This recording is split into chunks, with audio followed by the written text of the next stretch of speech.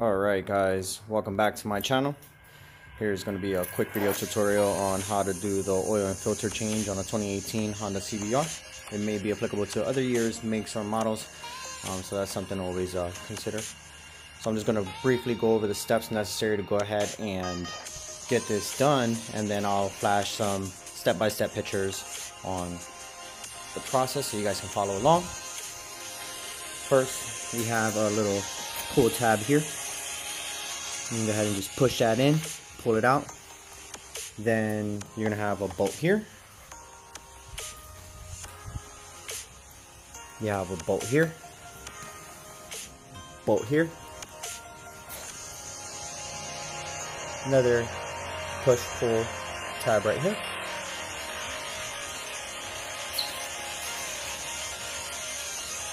Bolt here.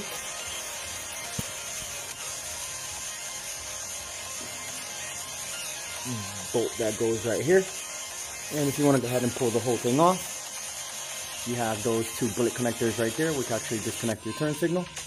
You can go ahead and unclip them right here by just simply squeezing that tab. Got to pull that out so you got slack out of there. And with all of that loose, then what you'll be able to do is you'll be able to come in under here. And as you can see, this was together. Like this. You got a couple tabs here that you have to pull at the same time, so that way this can snap loose. Underneath there's also going to be a screw that actually holds that together there. Go ahead and undo that. And once you've done all that, then this top fairing is going to be loose enough so that you can actually go ahead and get access to that bolt. And then you have another one right here, which this then just drops down.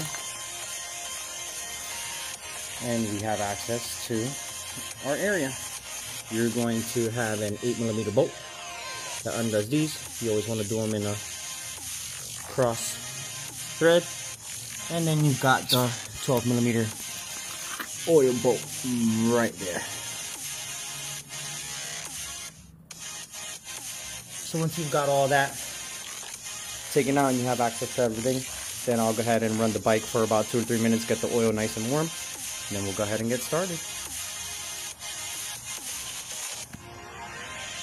Alright, so now that we've had the bike running for a couple of minutes, we went ahead and just loosened that bolt a little bit.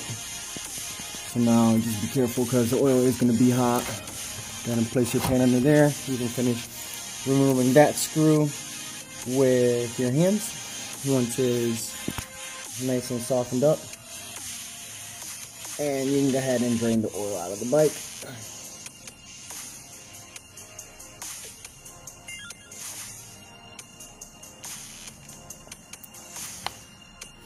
There it goes.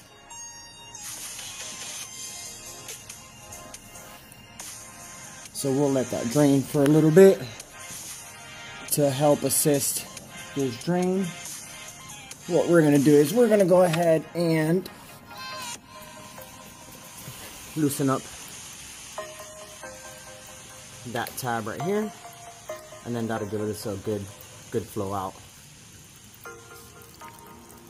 We'll wait for that to drain, and then we'll move on to the filter side.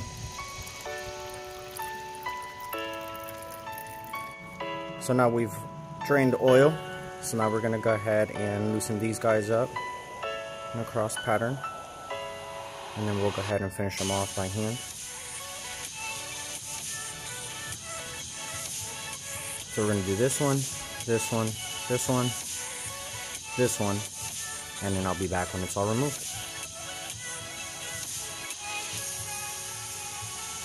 Alright, so now that we've got all of that taken off, this is what it's going to look like. You'll have your 4 screws, your gasket, filter, cover, and spring. I always like to keep everything exactly how I take it off, so that way when I go to put it back on, it's pretty much a mirror image. You're just doing everything backwards. So that's going to go ahead and help you guys out in the long run by being neat and tidy. So pretty much the filter goes in there. As you guys can see, it's very, very dirty.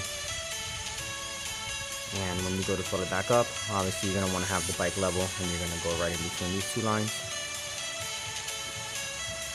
So I'm just going to go ahead and clean all this up and put everything back together in reverse, and you're all done. Thanks for watching. Don't forget to subscribe. If you have any comments, put them down below.